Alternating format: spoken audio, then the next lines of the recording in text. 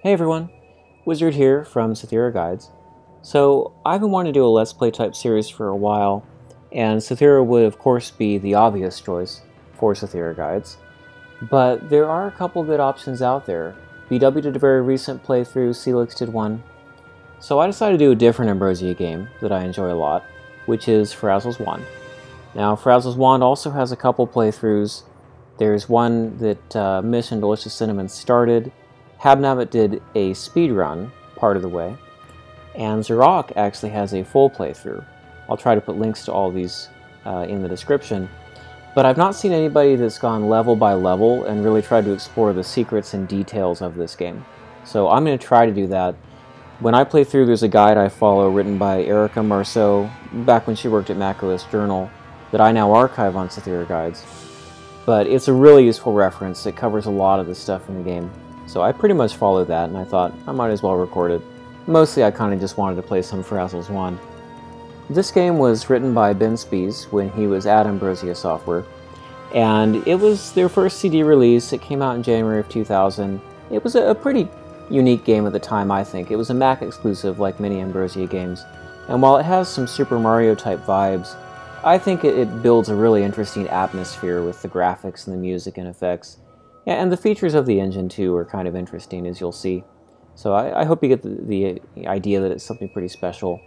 I'm running this in SheepShaver, macOS 8.6, pretty much what was there at the time. Let's just start a new game.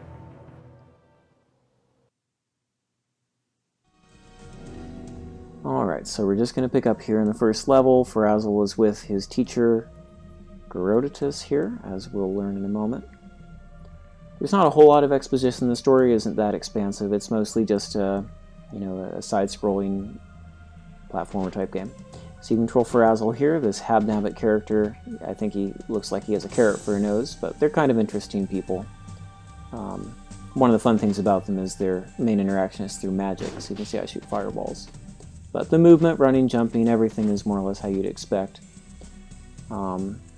But these levels scroll any direction. There's a lot of interesting things the environment can do that we'll get to see. Alright, so let's go talk to Garendall here. Garendall! Oh no. It's not as bad as it looks. My powers can keep me alive for a while. What happened? I went to investigate those strange noises. Evil creatures appeared, monsters the likes of which I have never seen. They attacked me. They left me for dead. There. Do you feel those tremors? The earth is shaking, Ferazel. We're lucky not to be caught in the worst of it. Some of the caverns have collapsed in on themselves. I can feel it in my bones. The main tunnel up above. I saw it. It's caved in. What kind of force could have done this? I have no idea. We're obviously under attack, but I don't know who would have a reason to attack us. It's been a long time since the habnabits had enemies, maybe since the surface years. The surface years? You've never told me about any surface years. I didn't think you needed to know, but it's not important right now. This attack could not have come at a worse time. Our Zeridium supply is running low, and the mining party has not yet returned with more. Without Zeridium, we won't be able to use our magic much longer.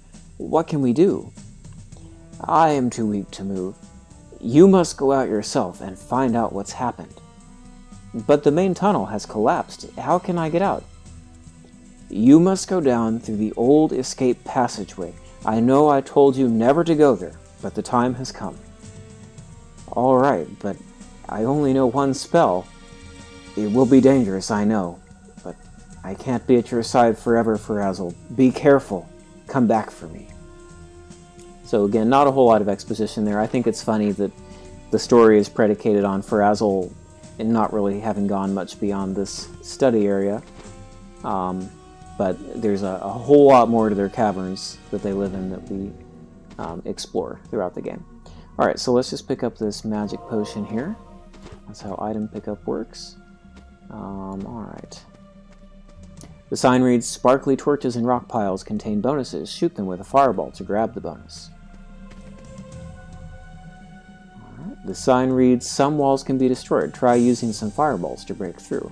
So this would be a good candidate here. You can see it falls apart when I shoot it with a fireball.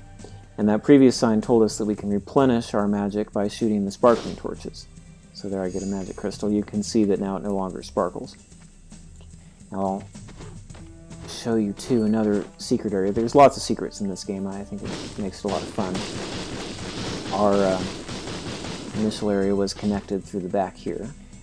Now these rocks also contain magic or health. Alright, so that guy there, that's a spider. He's one of the common ones you'll see in a cavern. He falls from the ceiling. There we go. Alright, these gold Zycrons, as they call them, they're kind of a currency, I guess you could say, for later in the game. Early on we use the coins, but it's good to pick up the Zycrons for points, and then you need them to access later levels. So you see the water effects, the kind of the pseudo-physics forces here. It's a pretty powerful engine in this game. So here's a different guy. He has a shield there, and he also tries to hit you with a sword. The sign reads, you can perform a spin jump by pressing the down and jump keys simultaneously. Spin jumps let you break through some floors. Alright, I'm going to get this cockroach. And then there's another secret area up here. I'm going to try to get into that.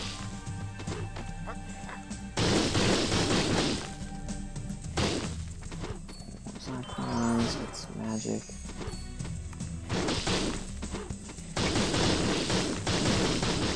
There's a rock-throwing creature. Nice money. Not a whole lot you can buy in this game. Mostly potions, which we'll see in a moment.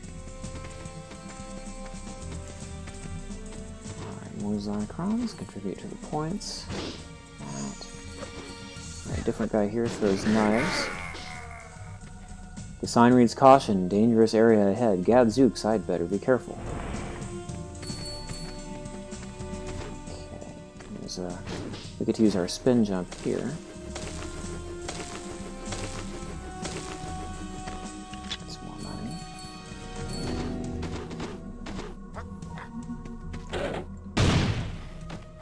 Alright, so one thing I didn't show before, these guys, they pretty much have to be shooting at you to be vulnerable. So I'm going to hit him back one. And now that he's behind his shield, you'll see I can't really do anything to him. But if I get far enough over him, he's going to dissolve in the cannon, I guess. Go ahead and take this money.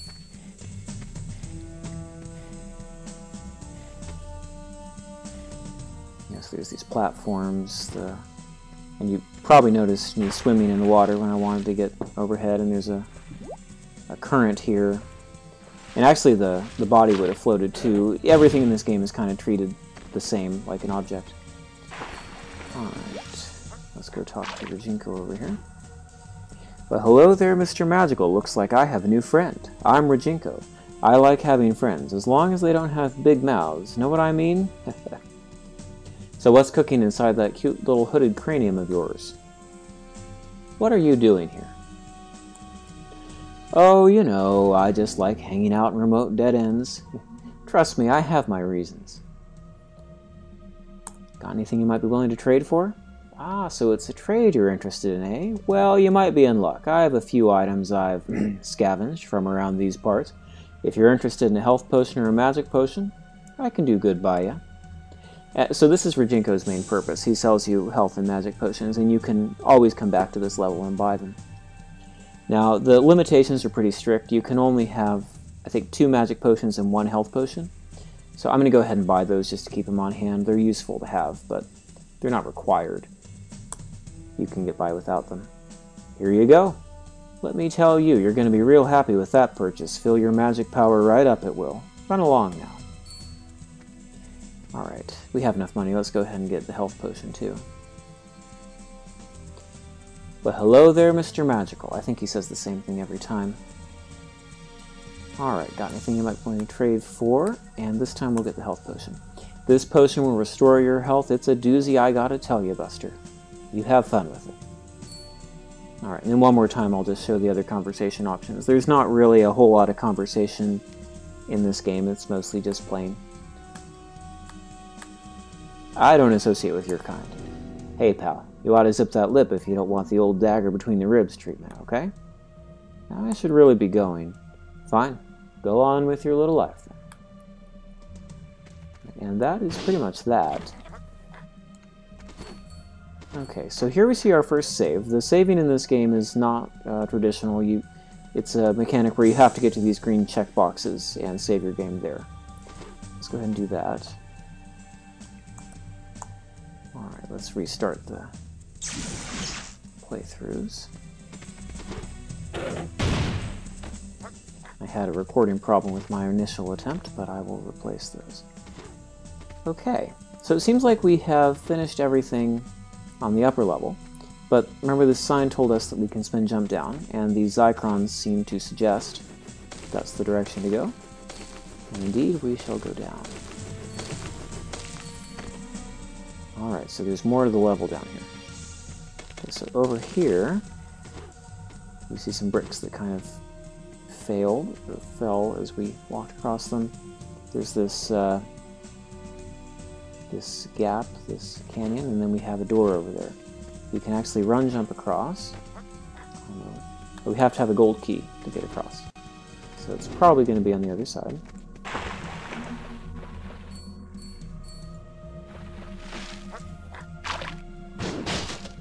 Okay, so I blew up a crate, picked up another item. This is a multi-crystal. Multi-crystals give you a multi-shot, so instead of shooting one fireball, I can shoot two now. There's a bit of a problem with them. The magic flow is now twice as fast, but I can kill this guy with one hit, for instance. There's another save.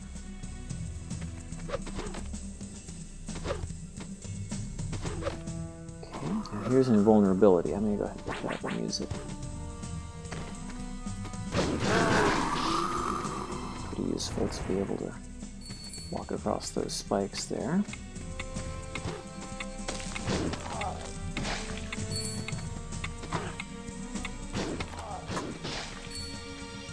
Now the multi-crystals work until you get hit once, like that, and then they shatter one at a time for each time you get hit. Alright, let's see if I can shoot him at that angle. You can duck down and shoot lower that way. You can also hold up and shoot upward. Let's pick up this.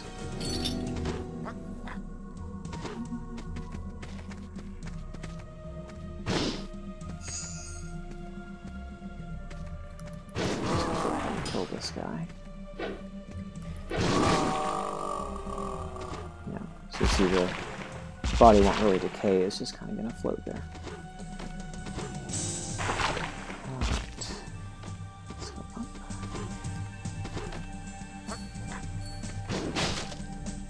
These are larger health crystals.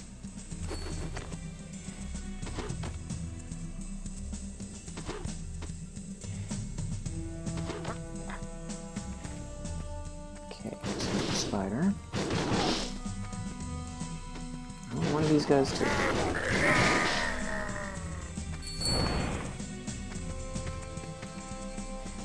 Okay, so we need to have the other key, so there's something else down here I need to pick up.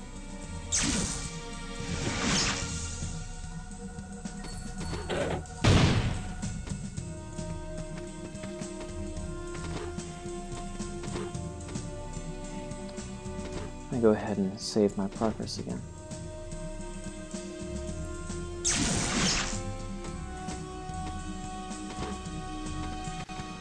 I think I forgot the platform up overhead.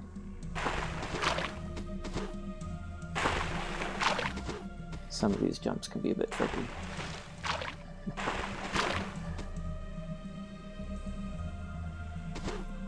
Here we go. There we go. Okay, that's the key I need.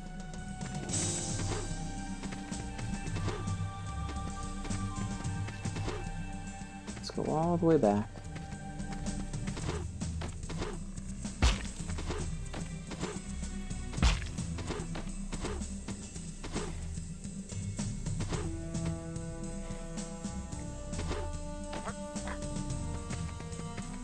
This time, yeah, so we got the silver key to get to the gold key, and now we have the key to the door.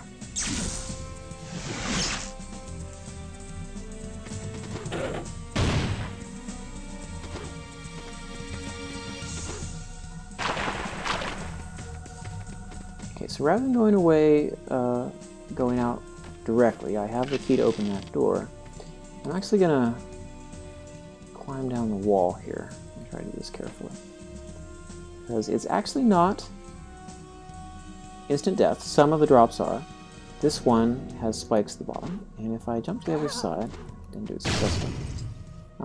There's actually a little secret area down here with some money. Okay, this time I try to get the other side.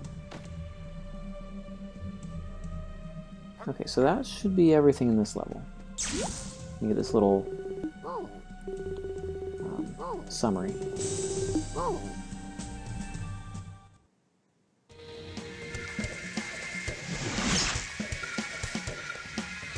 Okay, so now we finished the first level. We get to the world map here, and this is where we get to move around among all the levels as we unlock them. So next we'll pick up in the central caverns.